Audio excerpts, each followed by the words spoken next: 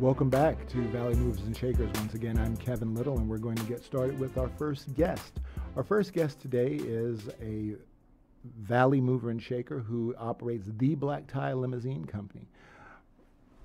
Welcome to the show, Mr. Wallace. Thank you, Kevin. Thank you. So, why don't you explain to our viewers what's your connection to the Valley? My connection to the Valley is I moved here probably about in 1992. I moved here after I got a job with the Department of Corrections, and I started with the Department of Corrections in Delano, California, and from there, that's what brought me here from Southern California.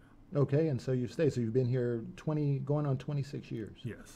All right. So that's obviously you were in a different career, working in corrections, and I'm assuming you retired from there, and then you went into other business ventures. Is that correct? Yes. All right. I was also in the Air Force, staying in reserve, Air Force Reserve. I stayed there for 25 years, and after I retired from corrections, I realized that there's more to do than I didn't want to just do nothing. You know, my retirement's pretty good. You know, I'm doing pretty well for myself, but I realized that I wanted to do more still. So instead of going out working for somebody, I realized that I had the aptitude to start my own business. So I started my own business, driving limousines. Well, you know, I'm going to think about what someone in your position might have at least thought or had someone close to them say. You know, you've got a great retirement. You can play it safe and live well and not take these risks, not reinvest money that you've already earned from your first career into something that's risky. Did people tell you that sort of thing? That's exactly what I did too. You know, Right. Because I went to work on timely, I did everything. I went to work, so I cashed in on some of my my vacation time that I had saved up, and they paid us. They cashed us out for it. So anyway, you know, it was a little bit of money. So I used some of that money to pay for the investment, the initial investment of purchasing the vehicles and things like that. And you're right. A lot of people wonder, well, why are you spending so much money doing this when you can just relax? And there's more to life. There's more to offer. I wanted to. What one guy told me, I kid you not. When one man told me, one of my mentors, I was telling him, he's asking me, why did I do the business? I said, you know, I want to do something that I enjoy, something that I want to do. And he looked at me, he said, that's the wrong reason. He said, if you're not in this to build something for your family that you can pass on, build something to build, if you're not trying to better yourself and better your family in the things you do, you don't do something just because you like it. If you enjoy what you're doing while you're building something for your family, that's a win-win. He said, but you should be in this. You should be in this not because you like it, but because you want to make something and build something for your family. Right. And so that was the goal. And approximately what year was that when you decided to pursue transportation and providing transportation services? That was 2016. Okay. 2016. I retired in 2015. Took the first year off, riding my motorcycle, going every place, just doing whatever I wanted to do.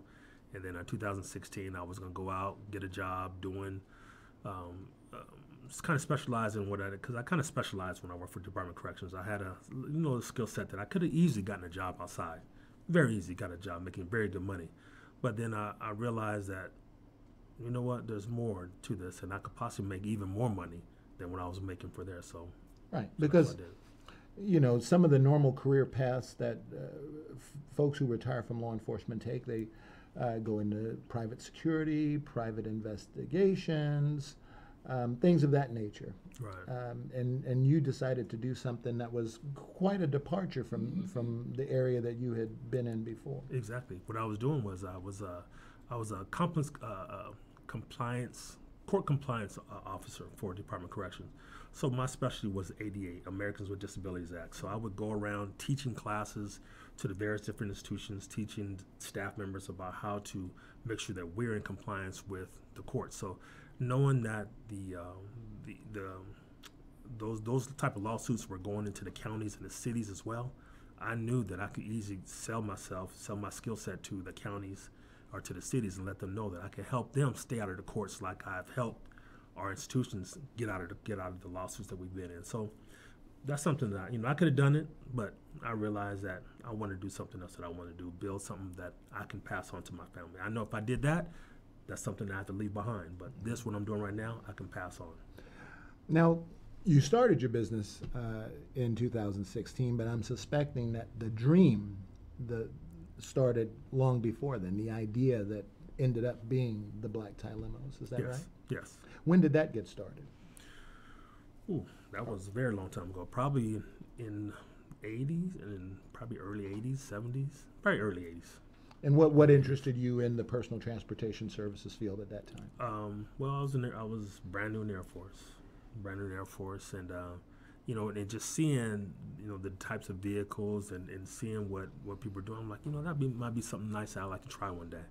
And I actually did get a job, and I was doing it back then, but I had a responsibility. I had a family, kids. It wasn't paying very well. It wasn't reliable at the time. I sure couldn't go out and start my own business at the time. So what I did was I chose to stick with my military career in CDC until I got a good foundation for myself, and then I decided to pursue the limousine business. Okay. Now, can you give us an idea of how your business has developed and grown since you started it? Wow. Okay. Well, it has grown quite a bit. One of the things that I've learned is customer service. Providing, making people feel that it's their vehicle when they're utilizing the vehicles, and being timely. It's been hard. It's not been easy. I tell you that right now. It's not been easy because coming into this new career field. Coming to this, and I had not done this in the Central Valley at all. And I didn't know anybody, so I tried to reach out to some of the companies that are actually doing it. They were kind of hesitant about helping me out a little bit because they just kind of taking money out of their pocket. That's the way some of these people feel. So I went out to the other cities, to the bigger cities, to talk to mentors out there, and they've helped me develop a business plan and things like that. And I've grown I'm doing okay so far. Sounds good. Sounds good. Now, you started out with a few units? Two vehicles. Two vehicles? Yes. And how about now? I have 4. Okay. And you're based in the South Valley, correct? In Visalia. In Visalia. Yes. And what's kind of your service area? We go over. We go any place. We have some Mercedes Sprinter limos now. We have a Mercedes Sprinter limo and a Mercedes Sprinter shuttle. So we can go any place our customers desire, any place they want to go. I've taken customers to Las Vegas, San Diego, Long Beach. Some families wanted to go to Disneyland. They wanted me to take them to Disneyland. They wanted to start the vacation early, take them down to Disneyland. Right. And I went down there and picked them back. So we've even taken some people to San Francisco for some customers. Okay, so you go wherever the client wants to go or needs to go. Yes. You'll do it. Yes. Okay, so you've got 2 limos and 2 Sprinters. What Yes.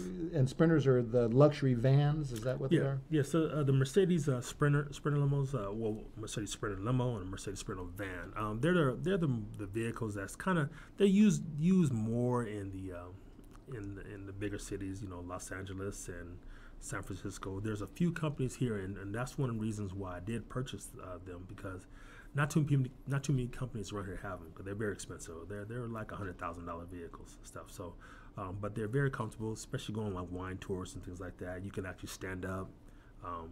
Very nice vehicle, very nice, very comfortable. It has TV, Wi-Fi, has all that stuff inside there. So, on a regular limo, you're sitting down. And, because, as human beings, we're social beings. We like to interact with each other and stuff like that. So if we're in a limo, we're right here, and other people are sitting way over there. Well, in a Sprinter limo, everyone's all facing each other and, real close. So very nice vehicle, very comfortable. So what's the goal moving forward?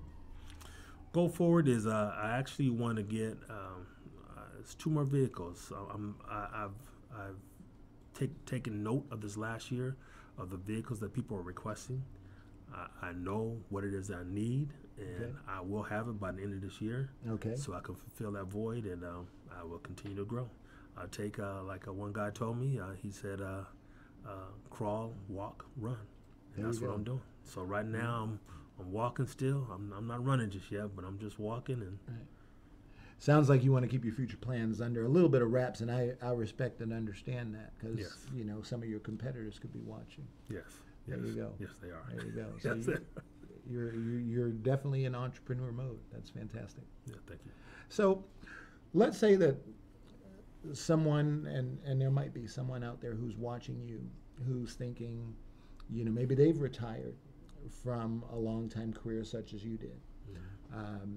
Maybe they have a dream to pursue it, but they just don't maybe have the confidence, or just they haven't seen anybody do what they've done. What's some good advice that you think you can offer to someone who is perhaps where you were in 2014, 2015? Right. My recommendation to them was, if it's something that they want to do, just go do it. Don't let someone tell them that you can't do it. You're going to always have people, because most people take the safe route when they're going about doing things. They want to take the easiest way to be able to go to wherever they need to do, and not take chances, not take risks. If you don't take a risk, you can't get no rewards out of it. So to me, it's worth the risk. If you want to try something, try it. If you fail, get back up, try it again, dust yourself off, try it again. Okay. So some people might think, having a limousine company is, maybe not as much work as you can probably tell them it actually is. Maybe they think, oh, you're just kind of on cue, just waiting for somebody to call you up asking for services. But there's a lot more to it than that, isn't there? Yes, there's a lot of things that go on behind the scene. And I tell you, the hardest thing that I've learned, what I'm dealing with right now, the hardest thing is finding people that want to come to work. I tell you, that's the hardest part. It's just trying to find people, qualified people that have the same passion or same vision. It's somebody that's going to actually, because they're going to be out there driving the limousines, working for my company. You're going to be out representing my brand. So if you're going to be out there talking and interacting with the customers, I want you to represent me in a very positive way. And having some people, talking with people, some folks, when they respond to applying for jobs for me, they no social skills whatsoever. They don't. How can I say it? They just don't have the qualifications. They don't even show up. They don't even show up timely. One guy was supposed to have been there at 11 o'clock. Right. He was supposed to be there at 11 o'clock. He called me at 12. Oh, well, 11, 12. What's the difference? I'm just kidding. Looking for a job. Looking for a job. You know okay. what I mean? So I mean, there's probably I'm pretty sure at least one or two people who are looking for a job, and I don't want to get too preachy, but top 3 tips. If somebody is coming to apply for a job, you as an employer, what do you look for? One, to be timely. Okay, be on time. Be on time. All right. That's one thing. 2, the appointment's for 8, not 8-ish. Right. Okay. Exactly. All right. The other thing is, don't come with pants on the ground. Don't come, come properly dressed. Come like you represent yourself. Just understand that whatever employer, whatever job it is, right. You got to dress the part. You got to let them know that you're going to be representing them, whatever job it is, may be, wherever it's going to be at. But you're going to be representing that company. You're going to be that ambassador. So you need to be dressed appropriately for that, and also to have a little background about the job. Kind of know about what type of work you're going to be doing. That's going to kind of be expected of you, so you can go prepared and let them know what you have to make that person want to hire you at that one on the spot. So basically, be on time, look ready, and do your research. Yes, sir. All right. Fantastic. Well, Marshall, we wish you the very best of luck moving forward, and thank you so much for being on Valley Movers and Shakers. We hope to have you back again sometime. Well, I hope to come back sometime. Now, if they do need to rent a limo, please don't forget. That's right. Oh, I was going to give you, because this is how we finish with all our guests. Okay. Anything else you want to tell anybody out there watching? Well, if you do need a limo, please give us a chance. Give me a chance to sell myself to you. Our website is theblacktielimos.com. The phone number is 559-697-5466. Perfect. The Black Tie Limos, ladies and gentlemen. If you have any transportation needs, you couldn't do better. And now you've seen the face of the company, so you know you'd be in good hands. Thank you. Thank you. We'll be right back after these messages.